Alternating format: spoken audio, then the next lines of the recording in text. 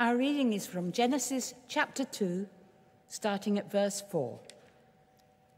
This is the account of the heavens and the earth when they were created, when the Lord God made the earth and the heavens. Now, no shrub had yet appeared on the earth, and no plant had yet sprung up, for the Lord God had not sent rain on the earth, and there was no one to work the ground. But streams came up from the earth and watered the whole surface of the ground.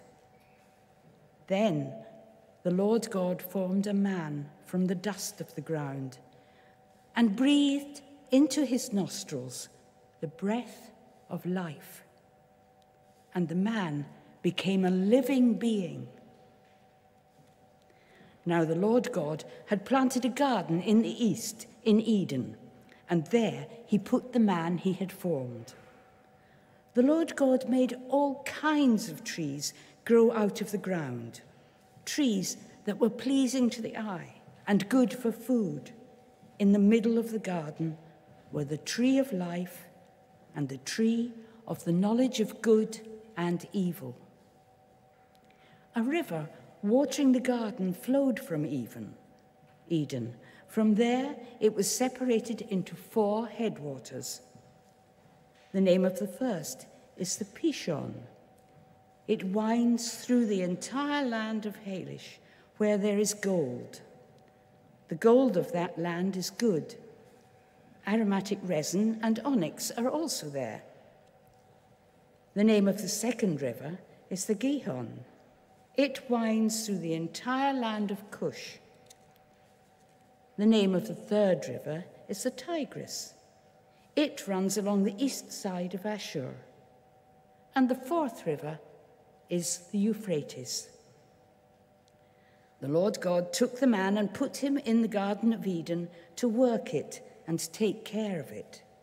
And the Lord God commanded the man, "You are free to eat from any tree in the garden, but you must not eat from the tree of the knowledge of good and evil, for when you eat from it, you will certainly die." The Lord God said, "It is not good for the man to be alone. I will make a helper suitable for him." Now the Lord God had formed out of the ground all the wild animals and all the birds in the sky. He brought them to the man to see what he would name them. And whatever the man called each living creature, that was the name. So the man gave names to all the livestock, the birds in the sky, and all the wild animals. But for Adam, no suitable helper was found. So the Lord God caused the man to fall into a deep sleep. And while he was sleeping, he took one of the man's ribs and then closed up the place with flesh. Then the Lord God made a woman from the rib he had taken out of the man, and he brought her to the man. The man said, "This is now bone of my bones and flesh of my flesh. She shall be called woman, for she was taken out of man. That is why a man leaves his father and mother and is united to his wife, and they become one flesh." Adam and Eve were both naked, and they felt no shame. This is the word of the Lord. Thanks be to God. Thanks, Sheila. And as Sarah comes up to speak to us this morning, let's pray for her. Father, I thank you for Sarah. Thank you for who she is. Thank you for her family and all that they bring and how they serve and give themselves to building your kingdom here in Brentford. Pray that as she speaks to us today, that you will anoint her, you would fill her with your Holy Spirit, you would bring encouragement, and you would speak through her to us, that we would hear what you would say to us, and we would receive your blessing, your encouragement, and your words of life. Amen.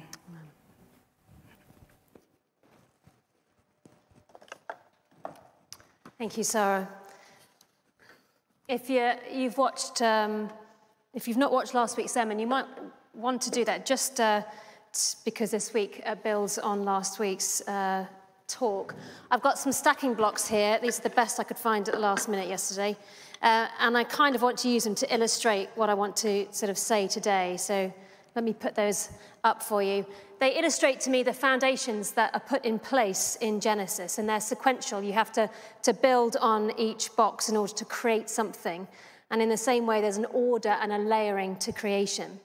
And so last week we learned in Genesis 1 that God is good, that the world is good, and that humankind is good. And we talked about who we are in relation to God and what that relationship is like. And Genesis 2 builds on that foundation, and it takes it up a level because it talks about how we relate to each other. You see, we relate to each other best when we know that God is good and the world is good and humankind is good. And our relationships have the best possible start when our foundations are strong. God isn't just interested in how we relate to him, he's interested in how we relate to each other as well. He didn't create the world, sort of press the button and then step back. He's very concerned about culture and environment and making sure that things are in place to ensure that human beings flourish. If I wanted to grow a plant, I can't put seeds, compost, a pot and some water into a sunny room and expect them to pot themselves and grow. I have to put the seed and the soil together in the pot and water it and put it into sunlight. So I have to set the conditions to grow the plant. And in the same way, God's involvement in creation is ongoing. He wanted to put the conditions in place to make sure that he created a world that would thrive. So let's turn our attention to chapter 2, which is this final stacking cup here, builds on all the previous foundations laid in Genesis 1. In verse 5, we read that there were no plants at this point, no grain, nothing was growing, and God hadn't sent any rain. And then he creates dust from the earth and water. He creates man from dust, and water comes up through the earth, and God plants a garden with 2 trees, the tree of life and the tree of the knowledge of good and evil. And he appoints man to tend and care for it, but not to eat the fruit from the tree of knowledge of good and evil. And so boundaries are put in place, which are an important part to human flourishing. Our bodies limit us. There are cycles of days and seasons, but there are also things that are off limit to us if we want to live under God's blessing. And that's interesting because if we remember from last week, this was written whilst the Jews were in exile in Babylon. And they were in exile in Babylon because they had chosen not to live under God's blessing and had been disobedient. They had worshipped other gods and had chosen their own wisdom and their own way. And their disobedience had led them to stepping outside of God's blessing. And it had meant that they had embraced this curse of exile. They'd chosen to be God's rival rather than his friend. They had decided independence from God was better than dependence on God. And so from verse 18, God places man in the garden to tend and care for it. And he begins to name all the animals, but no companion was found. And so God makes man a companion or a helper. So you can see how this is kind of layering up and building up. Having laid the foundations of creation, time zones, day and night, domains, agriculture, God now turns his attention to how this is going to work. And the primary driver here in this passage is relationship, which is the basic need for companionship and community and belonging. I lived in Nepal for a year, a long time ago now, and when I stepped out of my house into my garden, I had this panoramic view of the Himalayas, and I'm not talking like a glimpse through the trees, like in a small part of my garden. I literally had a 180-degree view of the Himalayas right in my garden. And understandably, guests were always really bowled over by this, but all of those who lived there, all of us would say to each other, you can't live on a view. Despite the incredible scenery, it was lonely and it was isolating. And one of our primary physical needs, really, is relationship and human contact, which has obviously been highlighted in the last year during lockdown. And so the broad landscape of Genesis 2 is the nature of our relationships with one another, whether we are partnered up or not. So having created the world, God lays, I think, some further foundations for what leads to human flourishing in terms of our relationships. Equality, vulnerability, and community. And I just want to take a look at each of these in turn. Now, starting with equality, there's something specific I want to teach in today's sermon. I personally find it fascinating and life-changing, but I'm not sure, you may too, I don't know. But for me, this falls into the category of things that all Christians should know. And if you've been around Christian circles long enough, you'll know that equality between men and women hasn't always been a given. So for obvious reasons, this is something that I feel quite strongly about. Okay, so essentially, in Genesis 2, you'll notice that man, or the man, is referred to for most of the first part of this chapter. And in Hebrew, this is ha-Adam, and it's literally the Adam. The word for human is ha-Adam, and this is neither male nor female. Ha-Adam is an androgynous, genderless being at this point. Ha is the, Adam is the ground, the being made from the ground. So from verses 1 to 20, and I've got it in proof on the screen for you in Hebrew. So from verses 1 to 20, this androgynous human being, Ha-Adam, is mentioned all the way through. In verse 18, God says, it's not good for man to be alone. I'm going to create a suitable helper for him. So he puts Ha-Adam into a deep sleep, and he took part of its side, he closed up the hole, and he made a woman. And from here on in, the man is referred to as Ish, and the woman is referred to as Ish-Shah. God created men and women simultaneously. He created an androgynous human being, Ha-Adam, but they did not become male and female until Ha-Adam goes to sleep and has a chunk taken away. Did you know this? Is it exciting? I think so. So we start with Ha-Adam and we end up with man, Ish, and a woman, Ish-Shah, both of which come from Ha-Adam. So we've seen the text on the screen. To me, this says that men and women were created together, and the fact that woman was created from the man's side, or Ha-Adam's side, is important too. Not from his head to top him, not from his feet to be trampled upon, but his side to be equal with him. And God didn't make Eve from different dust. They were both made from the same substance, not a separate creation, but a separate expression of the same creation. So no one sex here is superior or top dog. There is no headship, no master, no domination, no control. That comes in Genesis 3 when relationships go completely awry, and we'll come to that next week. There is also no place here for male supremacy or the kind of feminism that says that men aren't needed. There is no hint here of male or female dominance or male or female subordination. The original design for relationships was based on equality and mutual respect, and men and women are equal, eye to eye, shoulder to shoulder at this point in our story. Now, bearing in mind these are the first two humans, in the garden, they needed to learn to socialize. And I find it quite ironic. The two developmental milestones that all toddlers have to learn are sharing your toys and taking turns. And one of the things that humans need to learn early on is that we are not the only person here, that other people have the same rights as us, that no one is more important than another person. We can't practice equality in our relationships without understanding and making space for others. And our biggest challenge really is to learn to treat others equally as well as we treat ourselves. And so perhaps it's worth pausing here and just checking in and asking the question, well, how are our relationships doing in terms of equalness or equality? The opposite of this is power and control. But does one person's needs dominate in your friendships or your relationships or your family life? Are our expectations of the people who we live with or the people who we interact with, are they realistic? Has the other person agreed to them?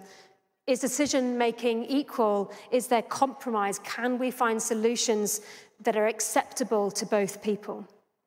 And I think it's worth acknowledging here that this is really hard, that God-honoring relationships takes quite a lot of work. And carving out equality and constantly navigating that in a relationship is something that we ongoingly have to do. It's not as though we do it at the beginning. We have to continue to attend to this. I was asked this week whether I preached to myself or to other people, and my answer was to both, because the very stuff I preach on, I'm usually struggling with at the same time. So we're in this together, trying to work this out. Part of that climb back to the way things were designed to be, back to that journey in Genesis 1 that I talked about last week, is striving for equality. It's working, actually, for equality in our relationships. And the acknowledgement that other people's needs are important is the basis of loads of Jesus' teaching about loving our neighbours and serving other people and putting the needs of others ahead of our own. This comes from Genesis 2, which was the very foundation laid by God of this is what works for life. Do this, and you'll experience God's blessing in life. This is how it's supposed to operate. And it's also one of our straplines as a church. Everyone matters. Not one person's needs and wants at the expense of everybody else's. That's not equality, but what's good for the whole group held in tension with those individual wants. The stress being that everybody matters. So that's the first thing, equality. The second is vulnerability, because there's this grenade thrown in the last line of this chapter. It says, although they were both naked, neither of them felt any shame. Well, why would you even say that unless you knew what was coming up in Genesis 3? If you haven't heard of Brené Brown, you should watch some of her stuff on YouTube. She's a researcher into shame, and concluded really that it was the most debilitating disease in the whole of the human race, because shame makes us blame others, evade responsibility, and hide. It causes us to retreat from God and to retreat from each other. And it accumulates in childhood. It says, I'm bad, I'm stupid, everything I touch goes wrong, I ruin everything. It's tied to our past, and it's like heavy baggage that we bring with us wherever we go. It prompts us to ruminate over stuff that's happened, and it builds up barriers. Jesus encountered shame in Zacchaeus, in the woman accused caught in adultery, the woman at the well. Shame is everywhere. And this high correlation of shame and addiction, depression, violence, aggression, bullying, suicide, eating disorders, and busyness, that's what shame leads to. But the antidote to shame is vulnerability, which is allowing yourself to be seen with all your imperfections and the ability to let go of who you think you ought to be and embrace who you are. It's not comfortable. It takes work.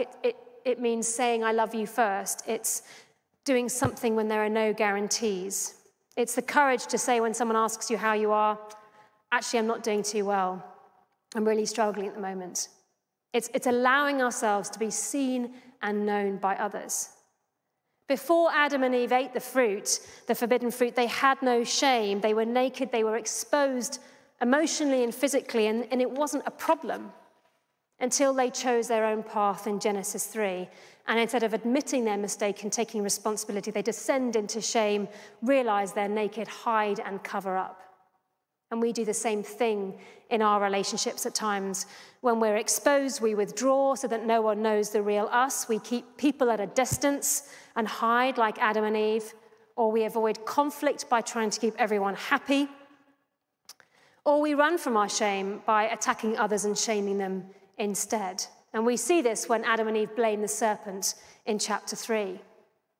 Shame is devastating and it's crippling, and it's not part of God's plan and purpose for us. But we can take steps to address our shame by being vulnerable with those closest to us, and by choosing to allow others to see us with all our imperfections.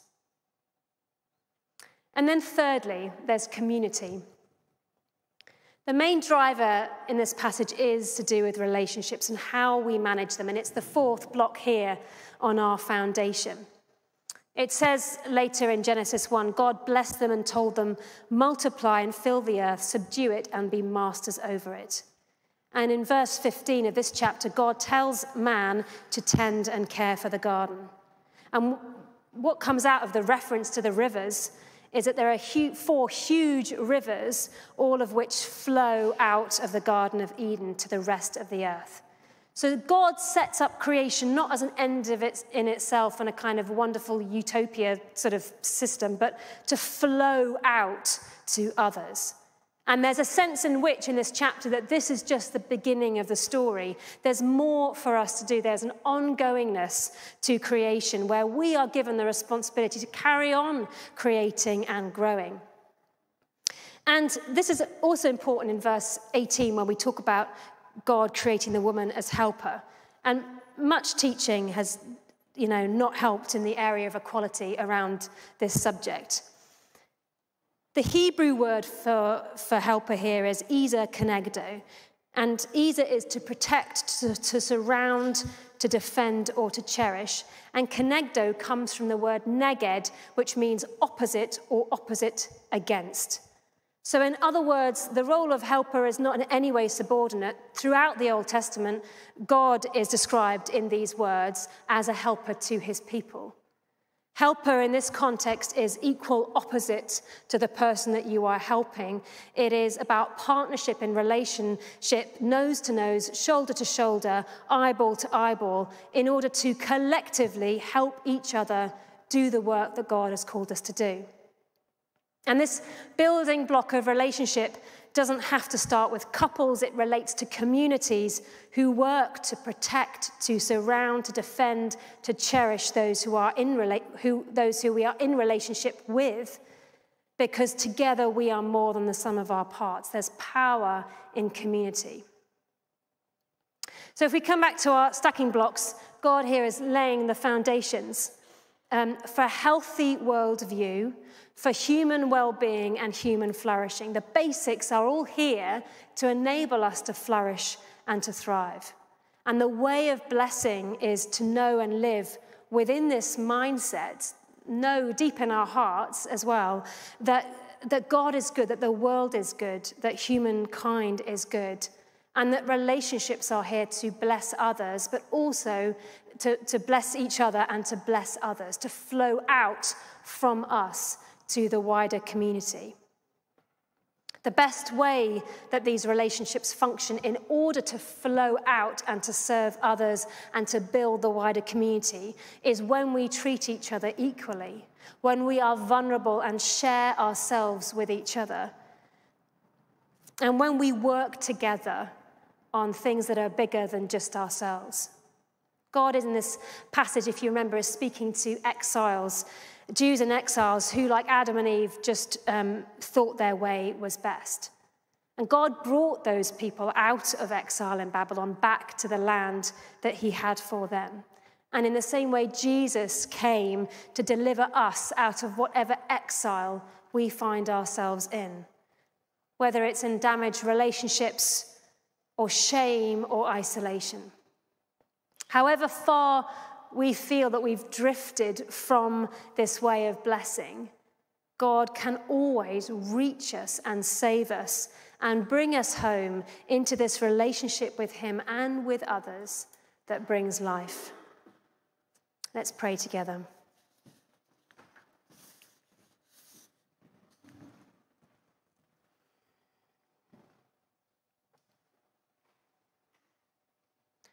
Lord Jesus, we thank you that you're good, that you created a good world, that humankind is a fantastic and good creation, and that when you look upon us, you think that we are lovely and beautiful and pleasing. Thank you that your goodness and your goodness towards us forms the very kind of DNA of creation. Thank you for the relationships that you have given to help us to flourish and grow.